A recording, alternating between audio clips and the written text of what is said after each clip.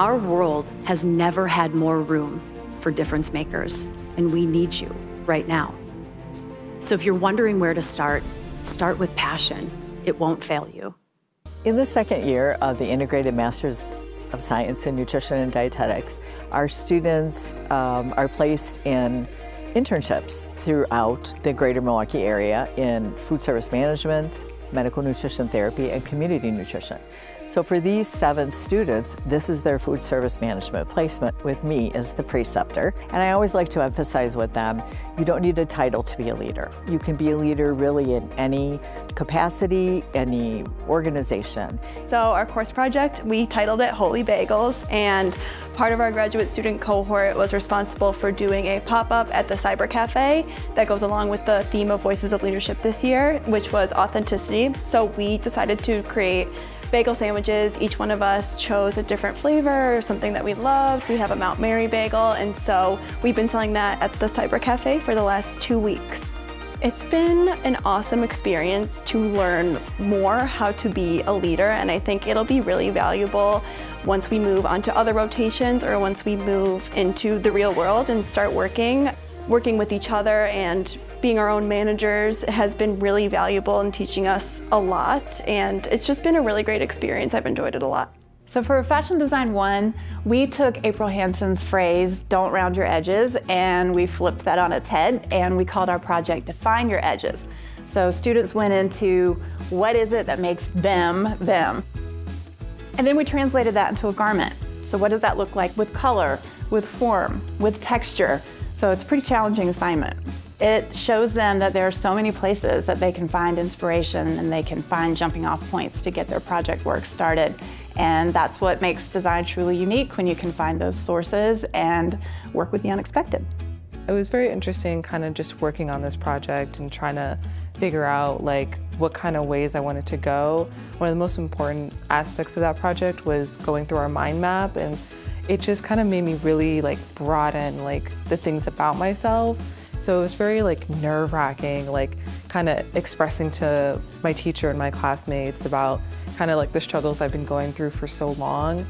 And it definitely showed me that there's like more support around me than I think. And I feel like it's super important for like women to stand with each other and to share our struggles, because we're all here for each other. And I feel like it's just definitely built my education. Every time I've been in a women's leadership program, I feel like I've learned more from them than like I feel like I ever would in a lifetime. And I think that's super important. Henry Schein has partnered with the Interior Architecture Department for their spring of 2023 commercial. They are looking really great. I think it's exciting to see how everyone's project is different, even with the same building shell and very similar parameters. Everyone has different ideas, different color schemes.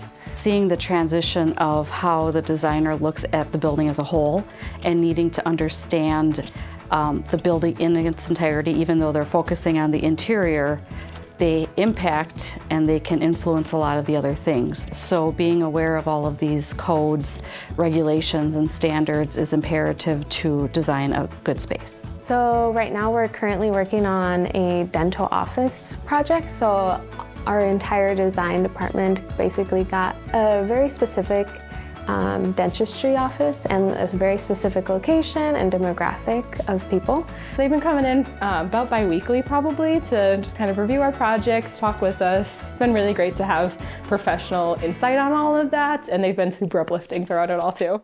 In my 2 classes for painting and printmaking, students are invested in building their own short portfolios or small numbers of works that are thematically arranged, and the artistic process. They are engaged in research and reflection in an ongoing way to kind of get closer to their content and the meaning of their work. At the moment, we're doing a project that is supposed to branch out from what we're usually doing, and we're drawing inspiration from artists that we feel like coincides with us.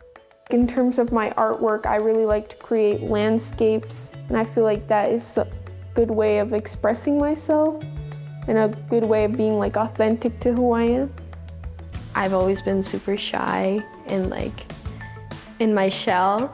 Going into all these art classes, I'm able to express myself more For my course project in my college writing research class, we are making digital stories, and in that we're just taking information that we have encountered in our lives and presenting it in a podcast format.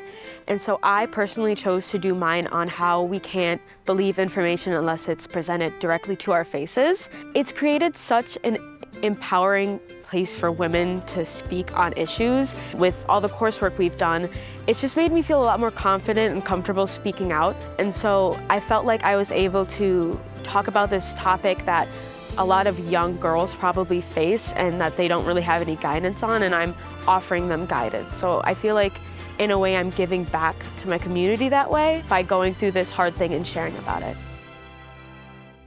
I feel like this experience has been a great impact on me because it helps with, in the future, how I want to be authentic in the workplace, because UX design is a very male-dominated field still, especially with it being in STEM, and so how to be myself while still being able to work with the team and appreciate everyone else's authenticity as well.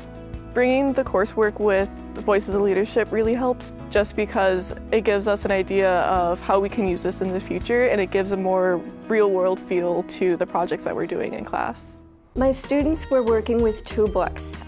This is a coming-of-age young adult literature class. So I had my students write 5 haiku on how to listen, how to see, how to believe. They could take a pick.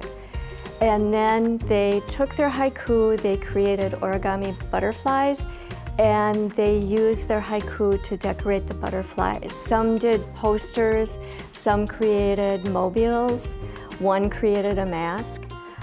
All of them said that this was a point where they felt like school was healing them. I'm also teaching my students that the young adult moment is the moment where you finally start to figure out who you are, independent of your parents, and hopefully independent of your friends, so you really become your own authentic self.